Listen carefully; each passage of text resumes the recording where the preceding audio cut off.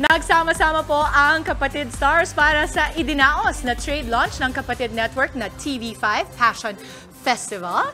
Ipinasilip din po dyan ang mga shows na dapat abangan sa Kapatid Network sa susunod na taon. Nasa frontline ng balitang yan si MJ Marfori.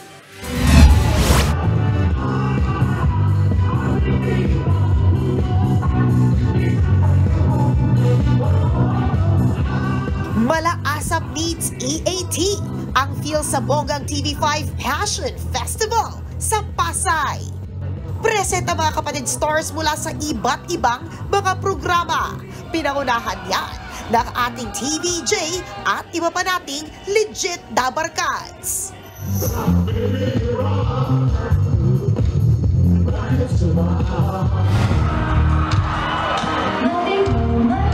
Isa sa mga pinakatinilian ay ang paglabas ng Can't Buy Me Love couple na sina Donnie Pangilinan at Bel Mariano o Don Bell.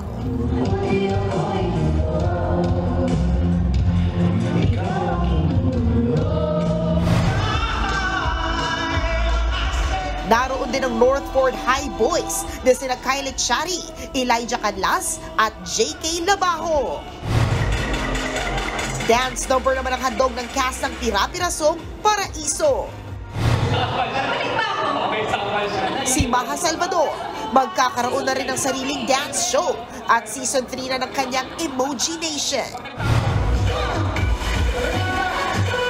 Speaking of bagong season, papasok na sa Book 2 ang isa pang hapon champion show na nag-aapoy na damdami nina Jane Oineza. Nakisaya rin sa event ang ilang bahagi ng News 5 tulad ni News 5 Chief Lucy Cruz Valdez, pati na rin ang ilan pang anchors ng Good Morning Kapatid, Frontline Pilipinas, Frontline Pilipinas Weekend at Frontline Tonight. Bukod sa mga hit shows natin, dapat abangan ang iba pang handog ng Kapatid Network next year.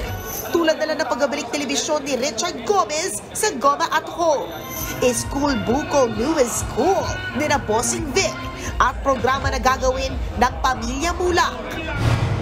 Tuloy-tuloy na ang paglakas pa ng Kapatid Network. Kaya naman, thankful si TV5 President and CEO Guido Zabaliero sa lahat ng partners ng network sa patuloy nilang pagsuporta. It will keep the flame of our passion ablaze year after year. And we promise to bring you more quality programming, even to more fruitful partnerships, and reach more kapatids and kapamilyas and dabarkads all around the country. Nagbabalita mula sa Frontline, MJ Marfori, News 5. Mga kapatid, Jess De Los Santos po, huwag magpauli sa mga umaaksyong balita at napapanahong issue sa bansa. Para sa mas malawak na balitaan, mag-subscribe at mag-follow sa social media pages ng News 5.